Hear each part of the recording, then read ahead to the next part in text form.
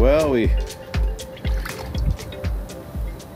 cut mortises in a thunderstorm. I don't know why we can't sharpen a draw knife in a thunderstorm. Besides, Aaron wanted to see how we did this, and so we gotta get it done. Hopefully it won't move in too much. It's just right over the hill right there, but I think we're all right. So with the draw knife sharpening, what I do is I just get a 5-gallon bucket. I've got a sharpening puck. You know, this is a Frost. I can't remember the name of this puck, but you can find them on the internet. They've got a coarse side and a fine side. A lot of guys use a puck like this for sharpening axes. This isn't the exact puck that most everyone uses. But basically, you just dunk it in the water. Use water as a lubricant. And you're just riding the bevel.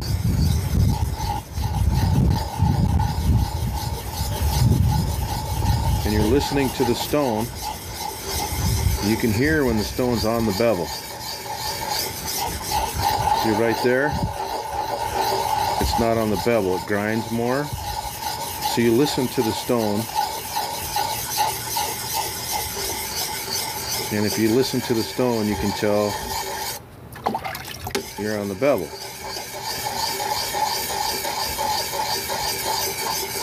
A lot of guys sharpen draw knives this way, and I would suspect a lot of guys do it this way because it works good.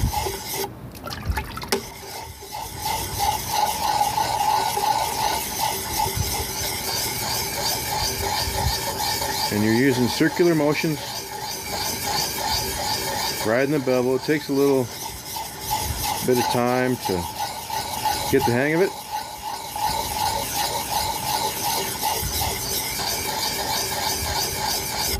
And there's certainly faster ways to sharpen your draw knife, for sure.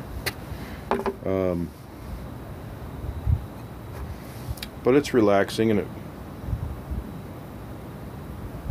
this draw knife in particular I found at an auction, and so it's taken me a while to get the bevel shaped up.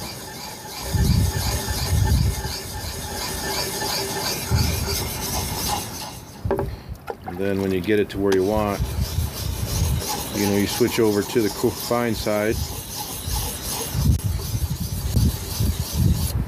and polish the edge.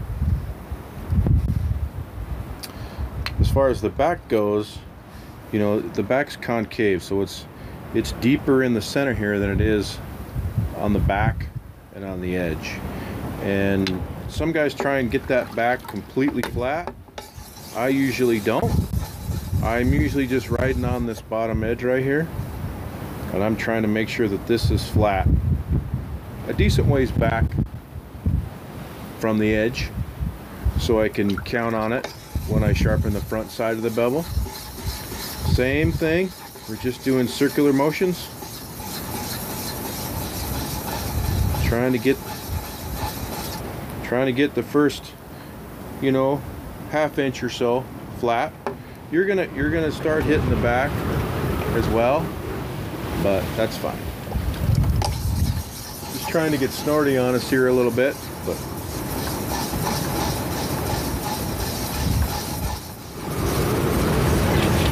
always got to keep one eye to the sky around here.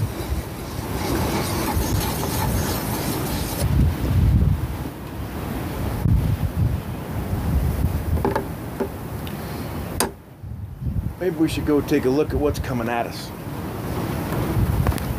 He's just letting us know she's around. I think we'll be all right. Well, guys, that's how you sharpen your draw knife in a thunderstorm. Seems like we do a lot of that around here.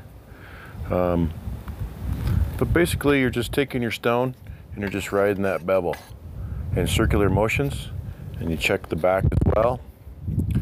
These stones are pretty easy to find on the internet. You can find them on Amazon, pretty simple. See if you can't find that. It's a 200 and 400 grit, I believe.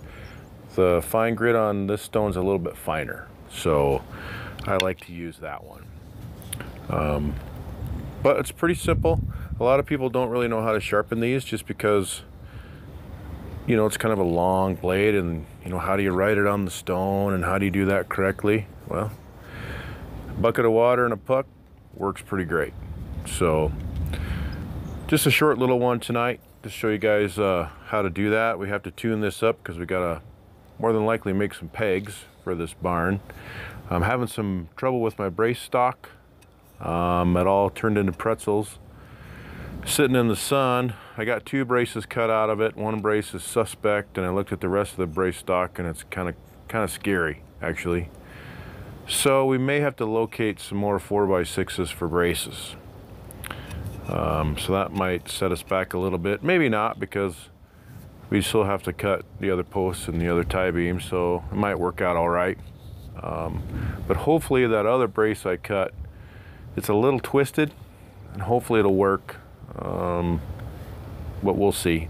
But anyways, thanks for watching, guys. Now you know how to sharpen your draw knife. Get one of these. They work great. We'll see you guys next time.